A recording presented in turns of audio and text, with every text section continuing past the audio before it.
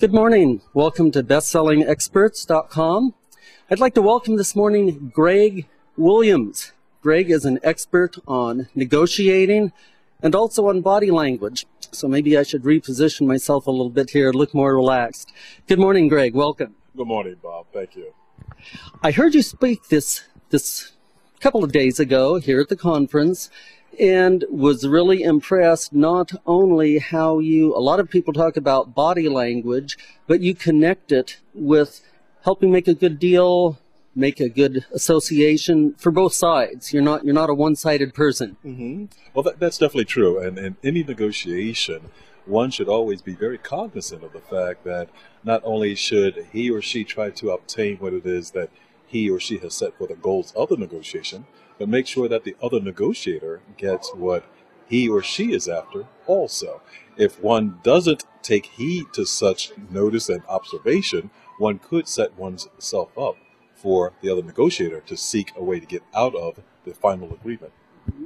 One of the ways to rephrase that is, if you want to end up with a good deal for yourself, you need to be looking through the other person's eyes as to what would make a good deal for them. Oh, definitely so. Not only that, Bob, in addition, you need to observe their body language as they actually cite what is of importance to them as far as the outcome of the negotiation. Because sometimes a good negotiator will actually ask for substantially more than what he is seeking.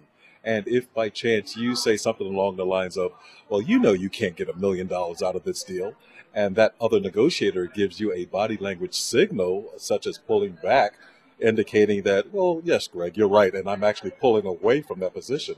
Now, that nonverbal gesture of that individual literally withdrawing from that offer of $1 million, knowing that he cannot really obtain that, tells you that in his mind, his words may say one thing, but the body language is indicating something other than that, and thus it would behoove a smart negotiator to pay attention to the body language signals that the other negotiator is sending.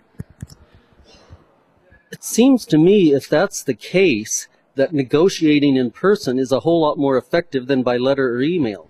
Well, it is, but at the same time, one can glean insight from the style of the other negotiator and the way in which he communicates with certain words that he uses and exactly the tonality he uses when he's speaking on the phone.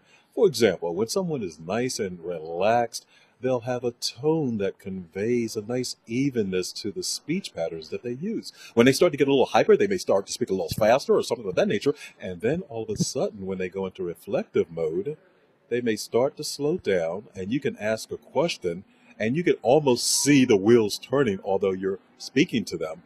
In writing, you observe how they communicate with words in a normal environment.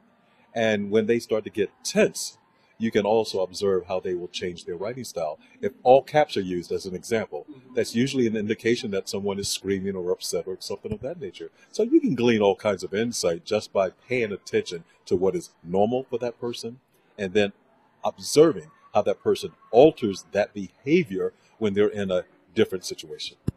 Now, a lot of people that we work with, a lot of authors, a lot of people here at this conference consider themselves experts.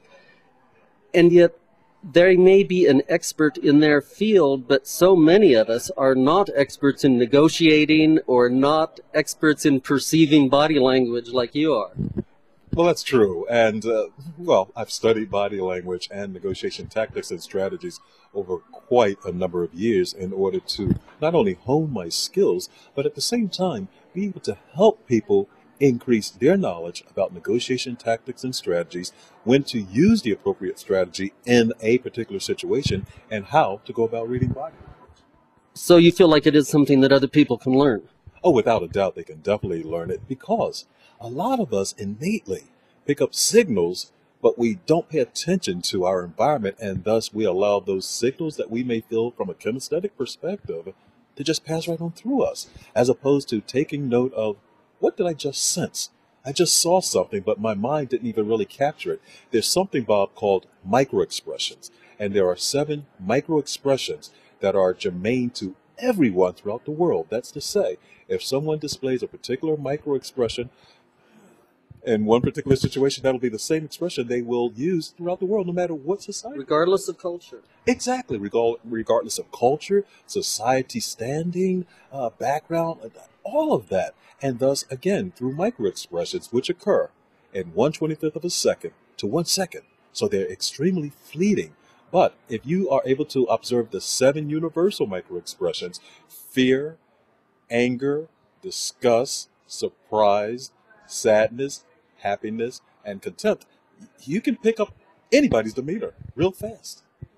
That's really interesting to me because I've been doing some traveling, international traveling, and I've noticed commonalities in the cultures, but that would be really helpful for me to know, because when you're in a different culture and you're uncertain, if you can tell how someone is reacting, then you can reassure them, you can react appropriately just by learning that.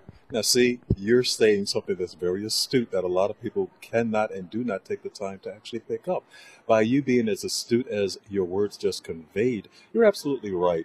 If you can pick up things that are being projected through someone's image, you really can, and I use the word manipulate them in a sincere manner. Manipulation can be looked at from a positive perspective or a negative perspective. But if you can observe exactly how they are reacting to something and you can alter their behavior for the better of their own good in some cases, you actually improve the chances of having a negotiation outcome become more successful.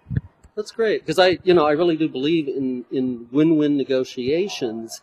But in order to do that, you do have to know what a win is for them. Oh, exactly. You're absolutely right, Bob. And by getting their value system, as it were, you have greater insight into exactly what it is that not only through which lens they see the world, but at the same time, what is of value to them. And if you can hone in on exactly what is important to that person, and then honestly, genuinely, try to give them what they are seeking from the negotiation, you create a much better environment for the possibility of a win-win negotiation outcome. Okay, now here's the big question. This sounds great. How does a person learn this stuff? Oh, my goodness. Well, first of all, they can reach me at Greg Williams at themasternegotiator.com. They can also go to my website, which is www.themasternegotiator.com. And there are tons of books out there. And I would just say, start reading and just pay much more attention to your environment and the kinesthetic feelings that you experience from time to time. Because sometimes we'll say, well, I had a feeling that something wasn't right. That feeling was something that you were attuned to at that particular moment in time. Had you paid more attention to it, you may have understood and been aware of the source of that emotional expression, feeling that you actually had, and thus you would have been more attuned to your environment. One way a person can tell that someone is an expert is when they can transfer and convey a lot of knowledge in a short amount of time. You've done an excellent job in doing that. So thank you very much for being here today. Thank you very, very much.